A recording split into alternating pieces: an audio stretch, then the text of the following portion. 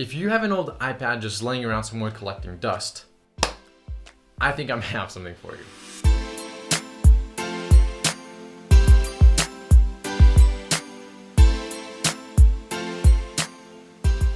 So there's this app I came across not too long ago. It's not super recent, but I hadn't heard much about it up until then, and it's called Duet Display. It's basically an app made by some ex-Apple engineers that allows you to take any iPad or even iPhone, I think. iPhone? Huh. Yeah, and iPhone into a secondary display for your computer, be it Mac or PC. So all you have to do to get this to work is download the Duet Display app on your iPad or iPhone and on the computer you're going to be using it with. Then it's just a matter of plugging everything in, and gosh, do you guys even remember these things? So old. And then plug that into your computer. You might need some adapters. Then you just launch the app on both of your devices, and boom, you've just put your old iPad or iPhone to new use.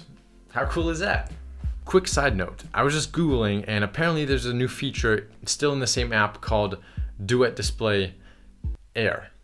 Basically, it allows you to skip all the cables and just use it wirelessly, assuming your device supports iOS 9 or above. Thought that was pretty cool and that you might want to know that.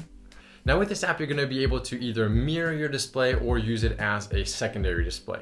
But that's not all. Since the iPad has a touchscreen, you're going to be able to interact with all your windows using touch, which is pretty cool, unless your iPad is like mine and it's too slow to even recognize touches. And well, in that case, it's kind of pointless. Another cool but not super useful feature is that you can have a touch bar displayed on your iPad, regardless of whether your MacBook has a touch bar or not. So if you've always wanted a touch bar, here's your chance. Now, since we're not using an HDMI cable, you might be asking yourself what the lag situation is like. And according to the official website, there shouldn't be any lag. But if you have an old iPad that can barely turn on by itself, like mine, then yeah, there is some lag. It's noticeable, but it's not that bad. So there you have it, Duet Display. The app is free to download on your computer, and on your iPad or iPhone, it's gonna cost, I think, like $9 or $10, which it's on the pricier side for an app, but all things considered, you can either buy an app for $10 or buy an actual monitor for a lot more.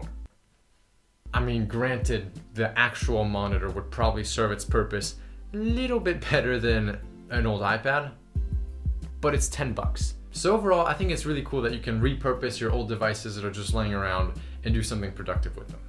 What do you guys think of this app, and is it something you'd consider getting? Let me know in the comments below, and hey, if you don't feel like writing a comment, that's okay. You can click right here to watch a cool video, and if you want to do something even cooler, you can click on that button up there. Thanks for watching, and I'll see you around.